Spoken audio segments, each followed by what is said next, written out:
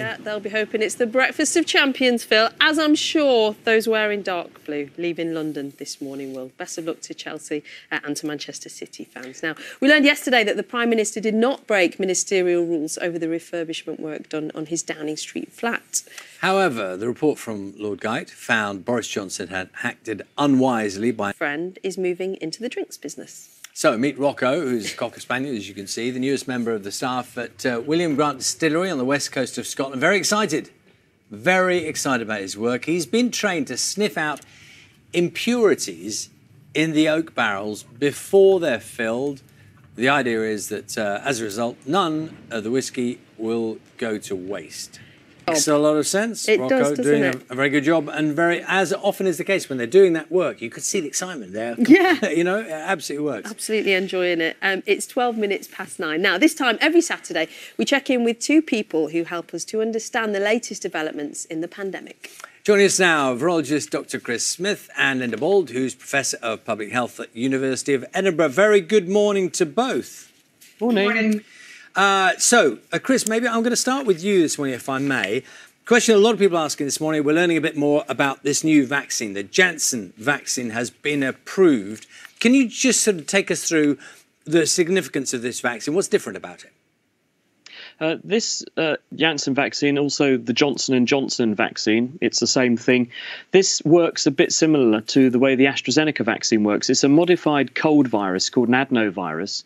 It's been made so it doesn't grow in the body and cause a threat to health. But what they've done is to use that like a Trojan horse. So it's carrying into the body the genetic message for how to make the outer coat, the spikes that are so crucial to the coronavirus. And the great virtue of this is that you only need to do this once because it produces a very strong stimulus to the immune system, and it should be a one-off shot, and you'll get a long-term immunity from one dose. Linda, do you want to pick up on that? Because one of the significances there, as Chris was saying, single dose. So in terms of how it's used in practice, what difference does that make? Yeah, so this vaccine has a number of advantages. The single dose is a clear advantage. That means, obviously, that we have seen, haven't we, Charlie, a slight drop-off in people coming forward for their second dose for multiple usual practical reasons. So to only have one just makes it much more straightforward. The other advantage this vaccine has is the storage. So it can be stored for a long period at minus 20 degrees Celsius, but for about 3 months at between 2 and 8 degrees Celsius. So that means we can take it into nursing homes, maybe more rural and remote areas. And as we look ahead, the 20 million doses that the UK government has ordered are not coming down the track immediately. So it may be that they'll be particularly useful for example, a booster campaign later in the year. We never knew how many vaccines we would have. It's good news that a fourth one has been approved, but as I say, not quite arriving yet. That'll be in the future. It's interesting that you should mention the numbers there, because Peter from Bournemouth has been in touch. Now, 100 million vaccine doses. What's the virtue of purchasing so many? And some people saying if they've had to order so many, does that mean the first round won't necessarily be efficient? This is a really tricky topic when we think globally, but just beginning with the UK and indeed a number of other countries, there were so many unknowns at the beginning of this programme that governments really did want to order doses so they could be confident that the vaccines that were coming down the track, if approved, would be available. And we didn't know, did we, which ones would be approved, which ones would fail, and the speed of delivery were all unknown. So it was a precautionary step. But now we're in a situation, I was having a look yesterday actually at the figures for the EU. You've got 1.6 billion doses they've ordered and 375 million people roughly in the EU. So you can see they're in a similar situation.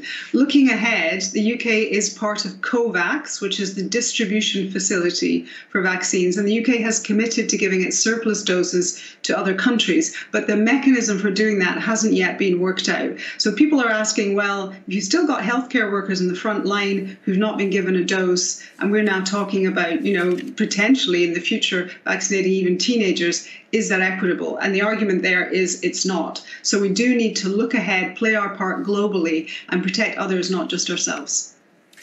Chris, do you want to pick up on the... called subtype 2 variant of the family of variants from India has actually been documented and known to be spreading around the world for a number of months.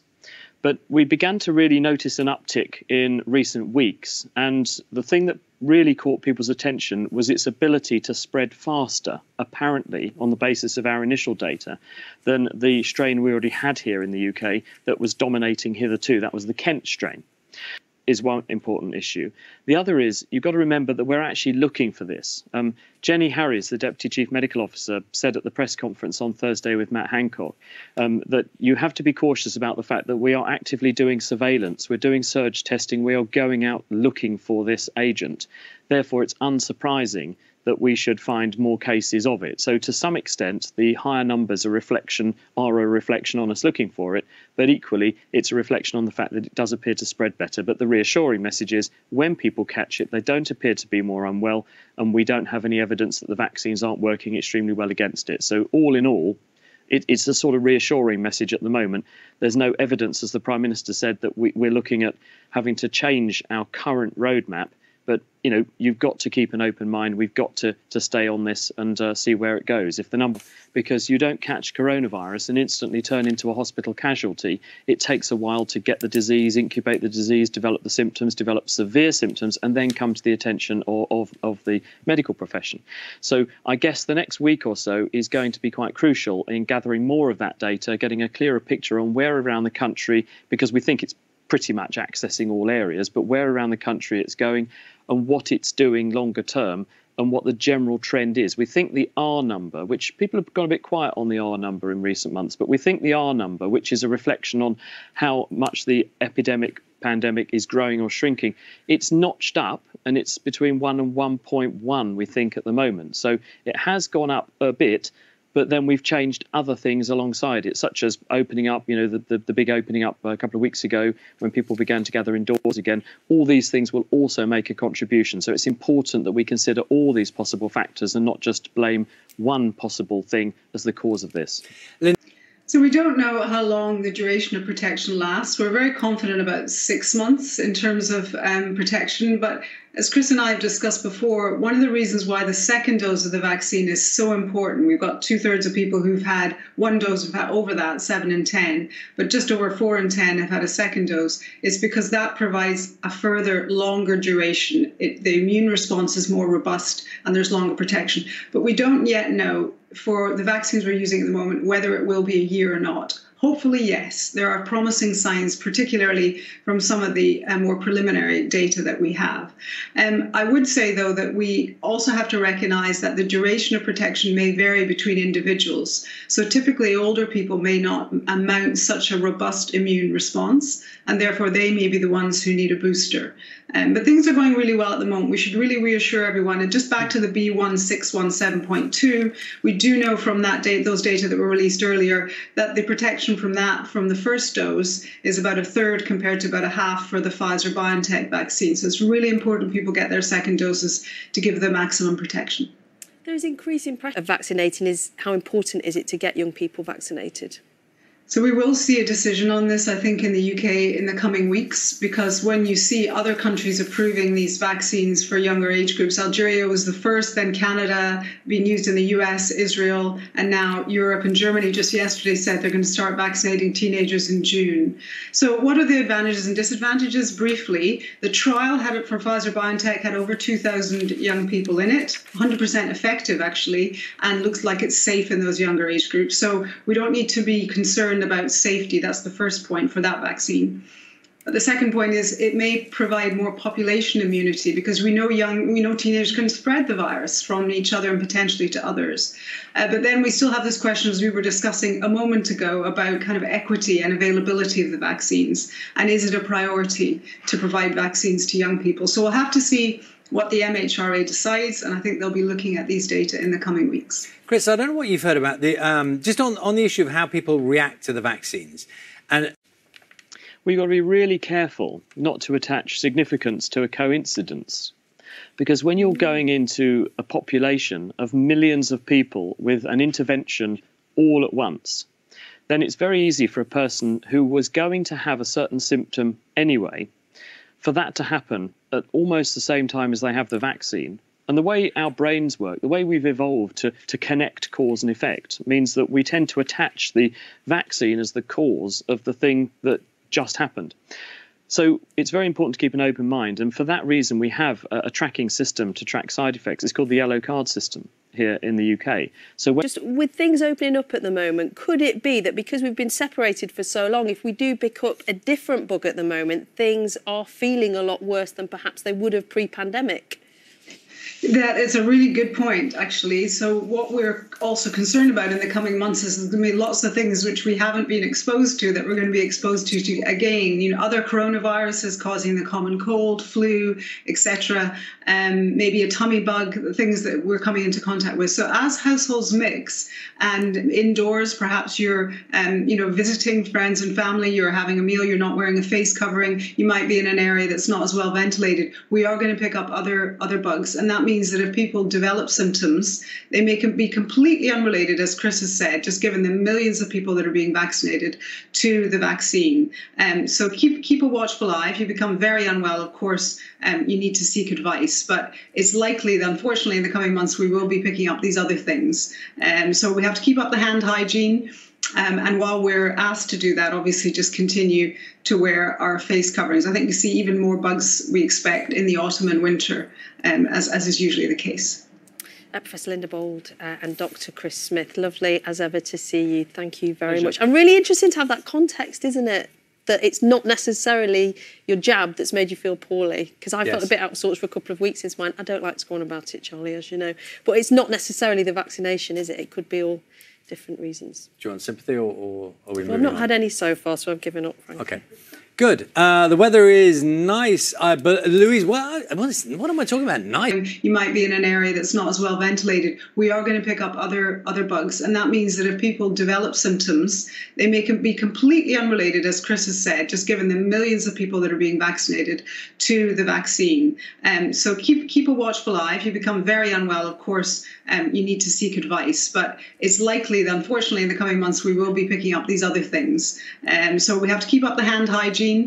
And while we're asked to do that, obviously just continue to wear our face coverings. I think we see even more bugs we expect in the autumn and winter, as is usually the case. Professor Linda Bauld and Dr. Chris Smith, lovely as ever to see you. Thank you very much. And really interesting to have that context, isn't it?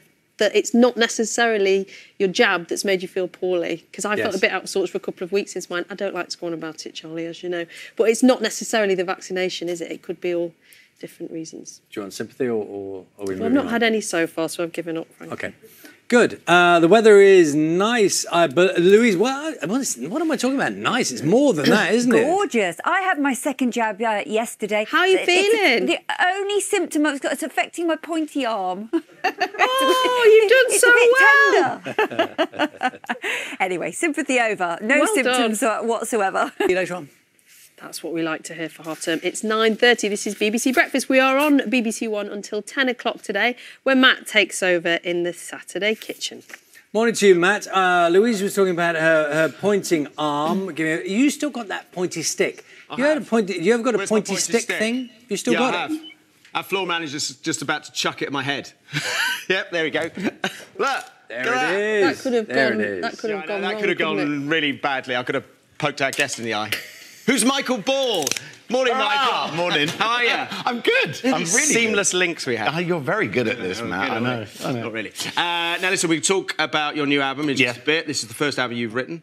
It's exciting. Very. It's a bit nerve-wracking. Yes. Well, it's out there and it's done all right. Yeah. So we're all here to judge it. Thank you. That's nice. Well, I'll be judging your food then, won't I? And also, you're back in Hairspray.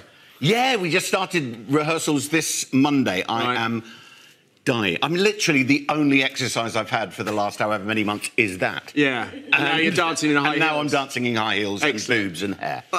OK. That's what I live for. But this is a stage show. Yeah, but I mean, that's just my Saturday. It's not a hobby. Right, let's talk about Food Heaven, Food Hell at the end of the show. Yeah. What's your idea of Food Heaven now? Food Heaven, I'm going for a really lovely seafood and chili linguine. Yeah. I mean, it's perfect combination. Not many people come on and write their own menu. Do they not? Sorry. I just want this. I mean, if you don't have to have linguine, but you could use any other kind of pasta. I'm very easy. Hell is the devil's food, Swede. OK. Just the vilest vegetable that, it's a root, isn't it, that's ever been. So please Please don't give me that. Well, it's not up to me. Two great chefs here as well. Bryn, you're one of them. Good morning. Am I? Yeah. Okay. I'm going to do a new season asparagus with morels with banging season, cooked a little bit of Madeira, and a chopped egg dressing. Really? Yeah. You wore that top last time you were on. Did I? I'm going to get changed after. It's nice, I like it. Every time I wear something, you have a go. Every single time. My job. Olivia Burt, lovely to have you here. First time on the show. How are you? Yeah, very well, thank you. Good. What have you got for us? So I'm going to be cooking butter roasted halibut with courgettes cooked in lemon verbena and a chicken butter sauce. Nice. Like the sound of that? Yeah, I love the sound of anything. Yeah. Here's our wine girl, Hannah McGinn. How's you, Hal? I'm very well, thank you, Matt. I like that. OK. There's a joke there somewhere for somebody funnier than me. As usual, what Michael gets to eat at the end of the show is down to you guys at home, so go to the website for voting details, and we'll see you at 10. I think Michael Bauld just said, I'll eat anything. Didn't he just say, I'll eat anything? Apart from Swede. Apart from Swede. Oh. All right, anything apart from Swede. There we go. Now we know. Fancy Swede being the line that you draw. Well, you need to talk to Michael Bauld about that. He's just pretty laid it out there. inoffensive, isn't it? Well, I will next time I see him. I'll cook him in Swede nicely. We've got the sport coming up in a few minutes' time. You've accepted artificial intelligence. A panorama special.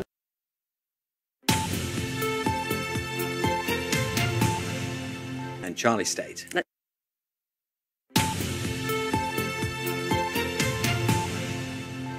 Hello, you're watching Breakfast with Nina Warhurst and Charlie Stayt. Let's check in with Mike ahead of the Champions League final. Good morning. I can almost touch it. Oh, all 73 it's within your reach. centimetres tall. The holy grail of European club football, isn't it? Human. A panorama special layer.